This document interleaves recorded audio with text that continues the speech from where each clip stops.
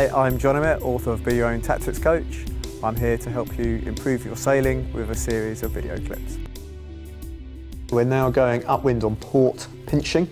You can see here their sail is very slightly fuller, especially in the foot, just to enable the boat to point higher and to give a little bit more power to get over the waves as you're going more directly into them.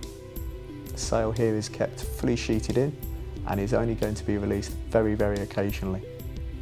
The idea is to keep the boat as flat as possible, although in these wave conditions that is not always possible.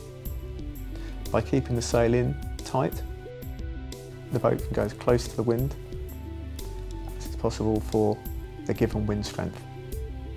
This is useful when you're coming off the start line and you need to hold your height, or when you're trying to stay up near one side of the race course.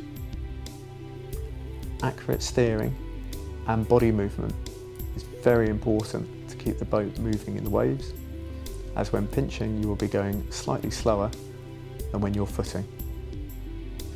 Concentration here is required to keep the bow in contact with the water, so it is not bearing into the waves in front or lifting over and slamming down.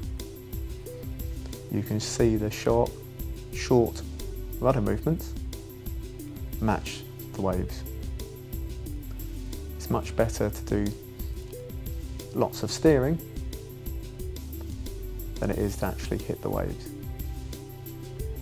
Focus here to keep the boat as flat as possible to make it easy to do the steering.